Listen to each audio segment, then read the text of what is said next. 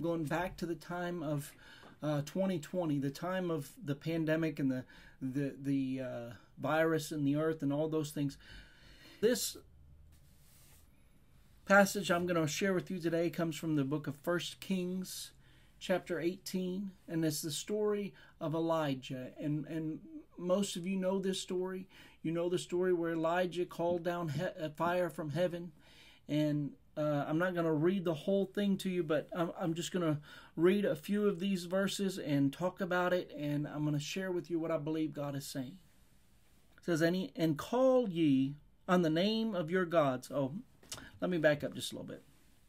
So verse 21, it says, and Elijah came unto all the people and said, how long halt ye between two opinions? If the Lord be God, follow him. But if Baal, then follow him. And the people answered him not a word. Nobody said anything. And then if I'm going to skip down to verse 24. And, he had the prophets of Baal there. And he says, look, you got, 450 prophets. I'm just here by myself. You guys provide the bull. And so in verse 24 it says, and call ye on the name of your gods, and I'll call on the name of the Lord, and the God that answers by fire, let him be God. And all the people answered and said, it is well spoken.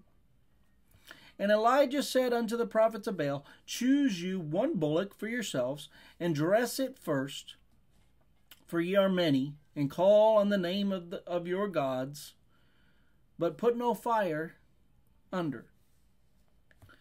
And they took the bullock which was given them, and they dressed it, and called on the name of Baal from morning even till noon, saying, O Baal, hear us. But there was no voice, nor any that answered. And they leapt upon the altar which was made. And it came to pass at noon that Elijah mocked them, and he said, cry aloud, for he is a god. Either he's talking, or he's pursuing, or he's on a journey, or peradventure he sleeps and must be awaked. And they cried aloud and cut themselves after their manner with knives and lancets till the blood gushed out upon them. And it came to pass when midday was past, and they prophesied until the time of the offering of the evening sacrifice, that there was neither voice nor any to answer, nor any that regarded. So here these prophets are, these prophets of Baal, and they're making a big scene. They're making a lot of noise. They're crying out. They're cutting themselves. They got their own blood gushing out all over the place. They've jumped up and down. They've done all of these theatrics. And there's no answer. Nothing. And see, I believe the Lord was showing me this. If you look at what happened during the pandemic, there were a lot of people making a lot of noise. You had politicians, you had doctors, you had other medical professionals, you had other legal professionals who were all prophesying to us as to what's going to happen, how many people are going to die, and what's going to happen to the economy, and all of these things. They're being loud and obnoxious and making a big fuss, and they're wanting people to turn to them for the answer, but there were no answers. Just a bunch of noise. Nobody was answering.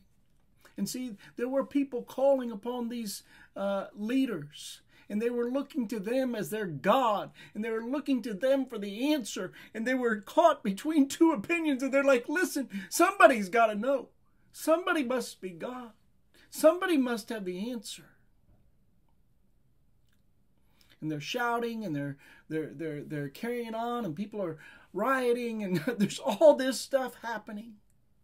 Just like here, these people, when we read about, what happened here, you might think, there's a couple people doing all this. But no, there's 450 prophets of Baal. and they're cutting themselves, and they're jumping up and down, and they're crying out, and they're making a big to-do. But there's nothing. No answer. Verse 30 says, and Elijah said unto all the people, come near unto me. And all the people came near unto him, and he repaired the altar of the Lord that was broken down.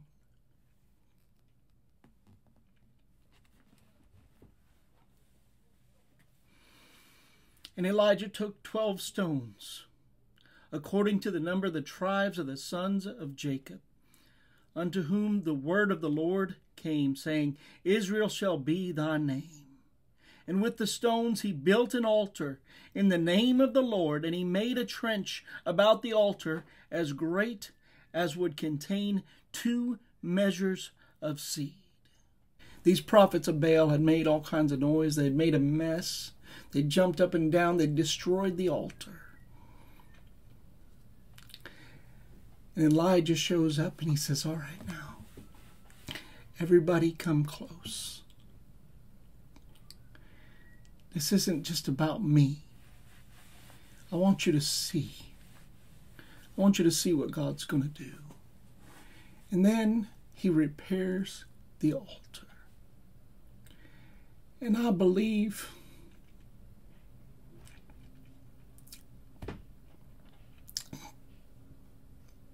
the prophets of Baal have spoken.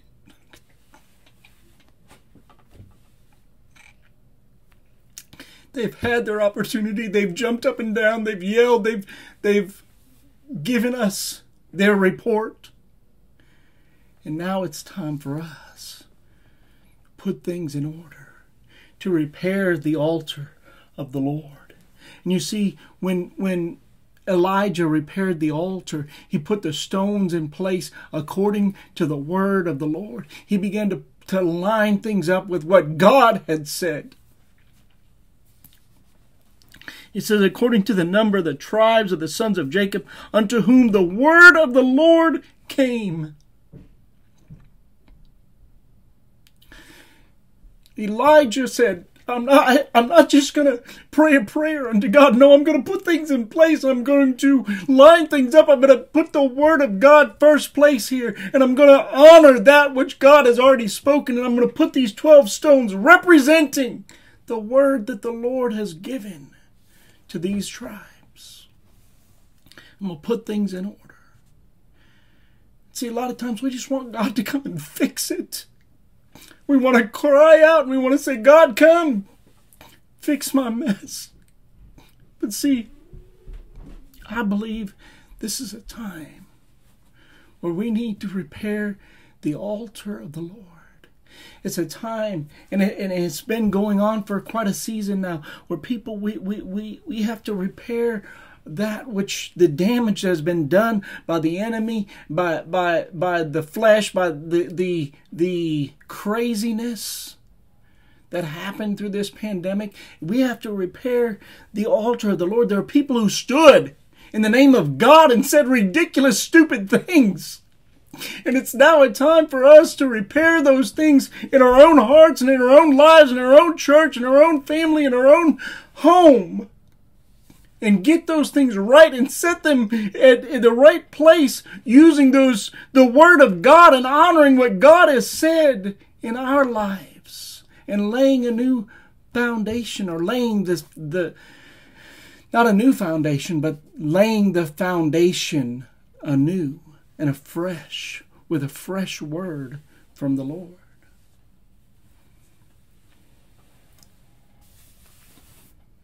And that's what Elijah did. He repaired the altar, and it says that he dug this big moat around it. You know, it wasn't necessary. What was he doing? He didn't have to do that. I mean, God is going to... Is it more impossible for the fire to ignite, for the offering to ignite when it doesn't have the water on it, or when it does have the water on it? I mean, he wanted to make sure that none of this had to do with Elijah. See, that it wasn't going to be because of him.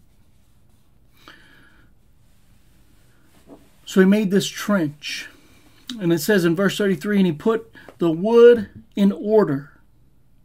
And he cut the bullock in pieces and laid him on the wood and said, fill 4 barrels with water and pour it on the burnt sacrifice and on the wood. And he said, do it the second time. And they did it the second time. And he said, do it the third time. And they did it the third time. And the water ran round about the altar, and it filled the trench also with water. And it came to pass, the time of the offering of the evening sacrifice, that Elijah the prophet came near and said, Lord God of Abraham, Isaac, and of Israel, let it be known this day that thou art God of Israel. You see, he could have just called the fire down, but he wanted to make sure. There's no way that you're going to say that Elijah did this. There's no way you could say, well, maybe he sparked a couple of rocks together. Maybe he did something to cause this to happen. No, there'll be no flesh that's going to glory in what God is doing. You see, when we put ourselves out of it and say, this isn't going to be by my strength, this isn't by my might, this isn't something I'm going to conjure up, I'm going to make sure that it can't be by my strength. And see, Elijah, he poured that water over it. There was no way that there was anything he could do. There was nothing in his power to bring to pass what God was getting ready to do.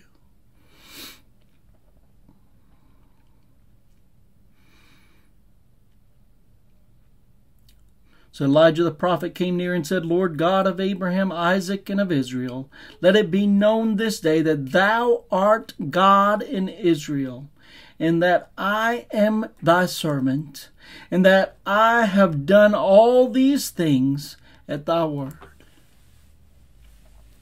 Hear me, O Lord.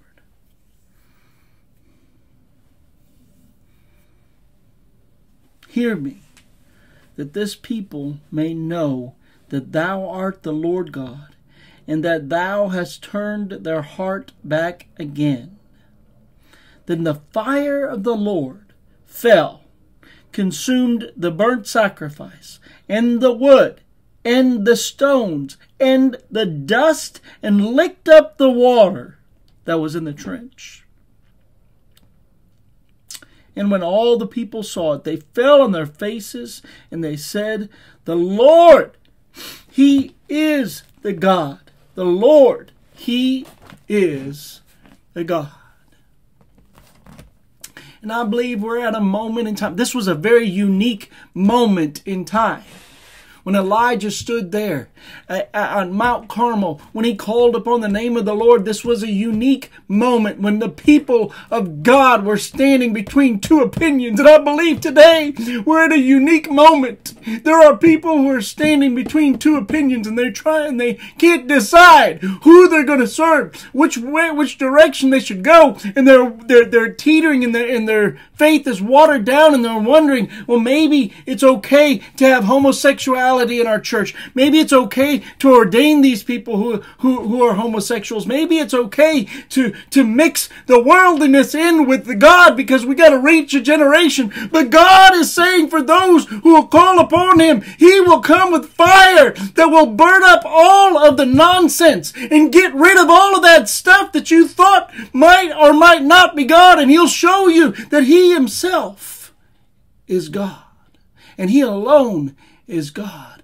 And this is a time, a day, and an hour when you and I have an opportunity to display to the world who our God is. And when we prepare an altar for Him, when we repair the altar that so many have desecrated, and we repair that altar in our life and we get our lives in line with the Word of God and we put ourselves on there as a sacrifice. The Bible tells us in Romans chapter 12 that our lives should be a living sacrifice. And we can crawl up on that altar and give our all to Him, knowing that He will answer with fire. And He'll consume everything that's not of Him if we'll give it over to Him. And I believe we're going to see a demonstration of God's power like Elijah saw, like the people of Israel saw when Elijah called upon his God. Because it's a time where we as believers have an opportunity to call upon God. We have always had that opportunity. I understand that. But this is a time where the stage has been set. And there have been those who have called upon their leaders. And they've called upon their gods. But see, now you and I show up in the name of Jesus. And guess what? Corona has to bow. COVID has to flee. The problem that you've showed up with, God shows up with the answer. And it's not because of anything I could do. It's not because of anything I could conjure up. But it's because my God is God. And He's going to show us with a demonstration of His power, the demonstration of fire, the demonstration of love, the demonstration of compassion and holiness, where there be no question. You're either going to be following God or you're following Baal. Which one do you choose? You see, right now is a critical time. It's a critical time in your life. And you can make a decision right now and just say, you know what? You're right. I need God. I don't want the things of the world any longer. And I'm going to pray with you right now. And I'm inviting you to pray this prayer with me and to really give up everything, every part that's trusted in something other than God. Every part of you that's maybe through difficult times. It didn't have to be the pandemic, but we've all been through difficult times in the last few years because of the craziness that's going on in the world. It's been stressful for many people. And people have turned to different things to relieve that stress. Some turn to alcohol, some turn to drugs, some turn to witchcraft, some turn to sex or to whatever it might be. Some turn to food, some turn to other things. But see, God wants us to turn to Him. Lay all of those things down. So yeah, well, I've got to eat or I'm going to die. I get that. But you don't have to consume. You don't have to be consumed with what you're going to eat. You don't have to be consumed with your daily life. Really, the Bible tells us that we don't even have to take a thought. That we're not supposed to take any thought saying, what shall I eat? What shall I wear? But our trust is in Him. Because here's the thing. We look at the lily of the field. We look at the flowers and we can see God clothed them. They don't have any faith at all.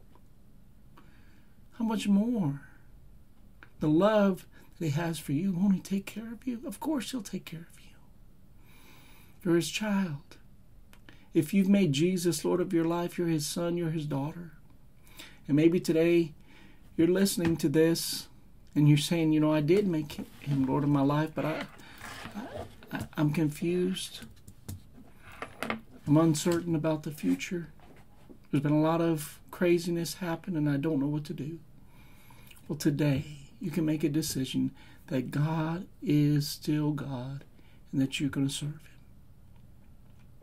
So let me pray with you. If you're listening today, you need to make Jesus Lord of your life. I want you to pray this prayer with me. If you're listening and you say, Jesus is Lord of my life, but I've really put my trust in other things. Pray this prayer with me. Let's get things right. Let's line ourselves up with the Word of God. Let's line our lives up with the Word of God. And let's prepare for the greatest move that the earth has ever seen. The greatest move of God's Spirit. The manifestation of the sons of God. Hallelujah. So, Father, I just thank you for every person listening. First, I'm just going to pray a prayer over you.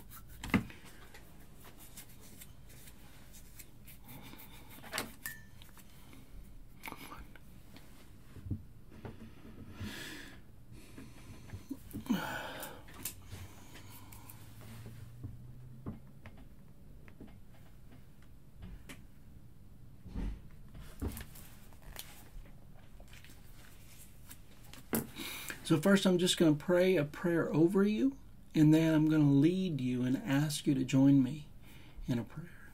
So Heavenly Father, I pray for every person that's listening today. Everyone that has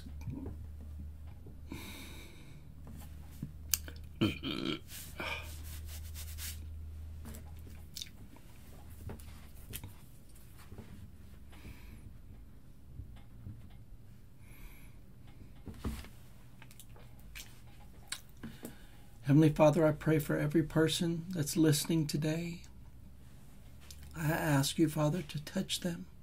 I ask you, Holy Spirit, to make yourself real to them. I pray, Father God, that you would show them. Some of them, maybe they've never even experienced your presence. I'm asking you right now, even as they're listening, Lord, just release your anointing into their life right now. Release your power and touch them. Let them experience your presence right now where they are, Father. Touch them with your Spirit.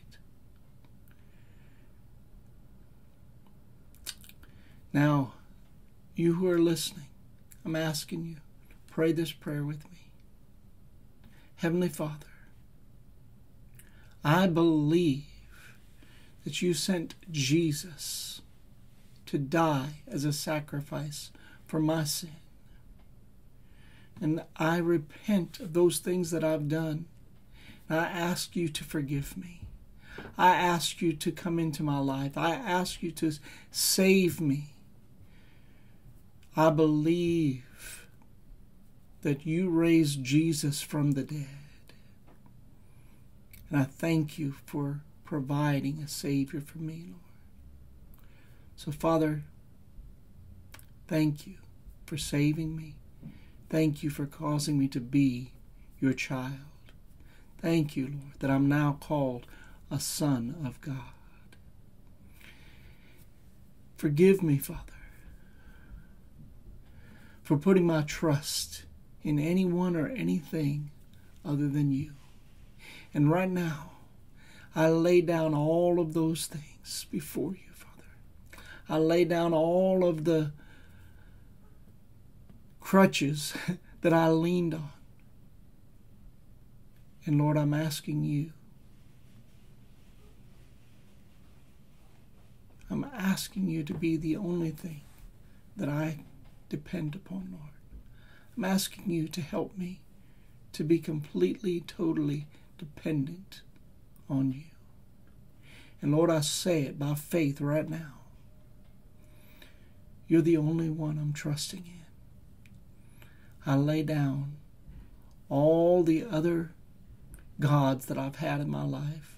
I lay down all the other answers that I thought might help. And Lord, I'm asking you, be the answer to the problems in my life. I'm trusting you with all that I have and all that I am. Lead me, guide me, and I will follow you all the days of my life. In Jesus' name, amen. Hallelujah.